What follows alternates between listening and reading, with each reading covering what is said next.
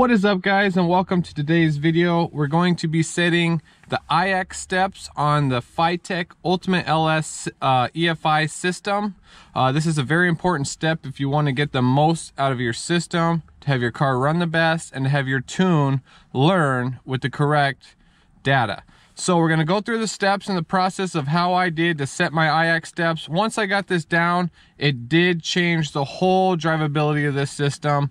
Drives way better, tunes way better response. So it's a very important step. We're going to go through and show you exactly how I did it. And there's a couple issues that I did run into that I hopefully can show somebody else and save them a lot of time and headache. So if you think this video helped you, do me one favor, hit the like button, hit the subscribe button, and leave a comment on this video. I appreciate all the support, guys. Now let's jump right into it. Okay, guys, before we go ahead and start setting the IAC steps, there's a couple things that we need to do first. And the first thing we're gonna do is go ahead and start the car, let it run in idle to get up to operating temperature. You gotta be above 170 degrees Fahrenheit before you start the process. So we're gonna go ahead, put you guys down, pull the car out, warm it up, and then after it's warmed up, we're gonna go to the next step.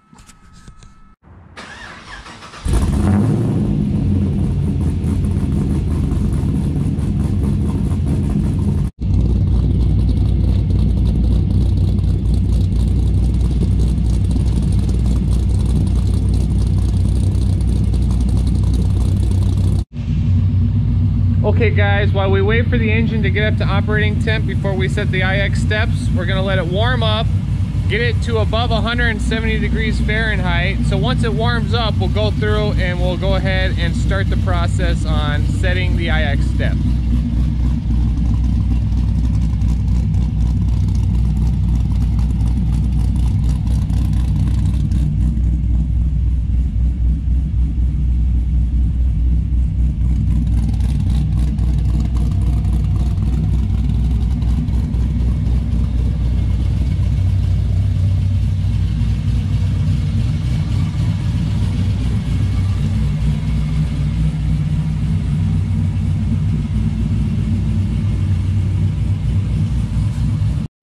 All right, guys, I'm trying to get as less glare as possible, but on the next step, we're gonna go to our large gauges, select enter. We're gonna turn on the RPM. We're gonna go down and turn on the coolant. We're gonna turn on the TPS, and we're gonna turn on the IAC reading right there. Once we get these on, click enter. Now we've got all of our big steps, our big readings, so it's easier to see on the next step.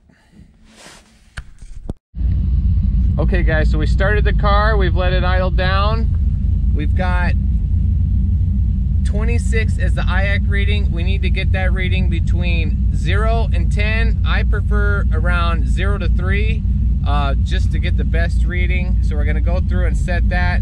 Keep an eye on your TPS, make sure that's reading 0. I'm gonna show you why here in a second.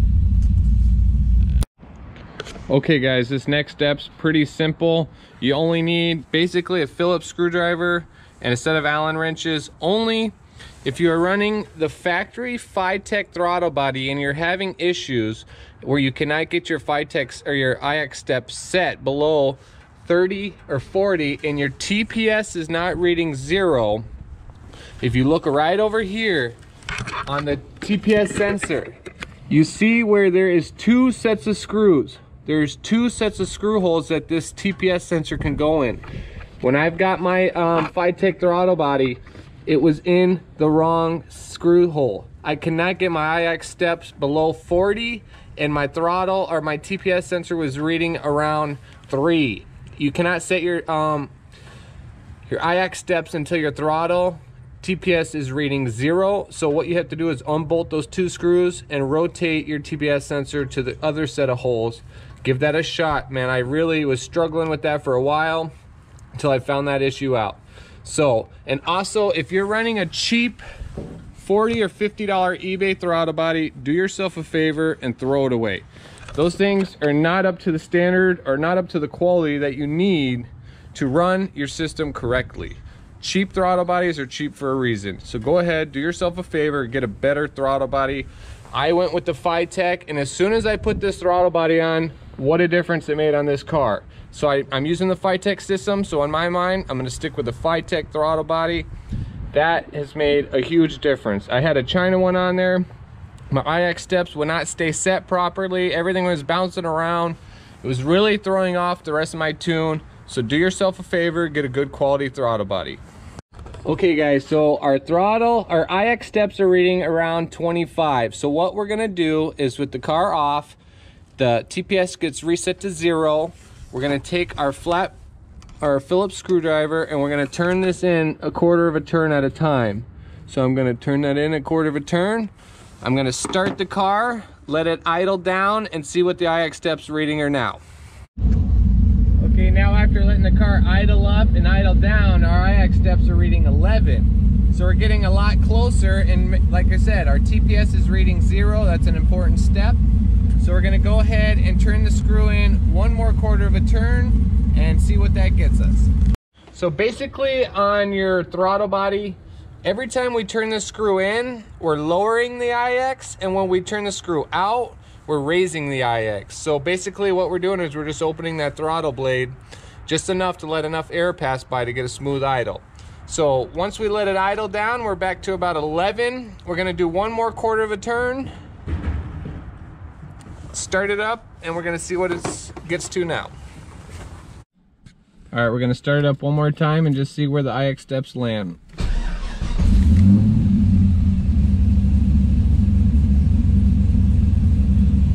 You know, every once in a while my TPS will read 0.5. I'm not exactly sure why it does that, but we're gonna see, let it idle down and see exactly where the IAC steps land on and if we're happy with that.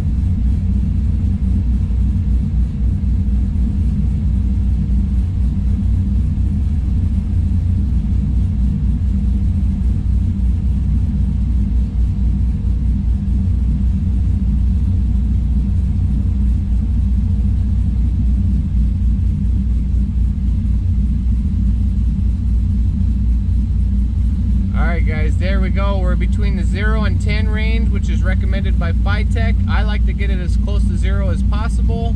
It seems to work out that way. I'm bouncing between 0 and 3. I think I'm pretty happy with that. So we're gonna go ahead and button everything up, and I think we're good to go.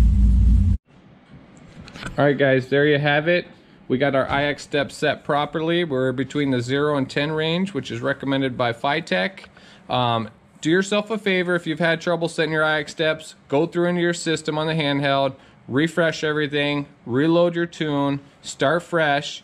That way your system will learn with the correct IAC steps. It's gonna idle a lot better and run way better.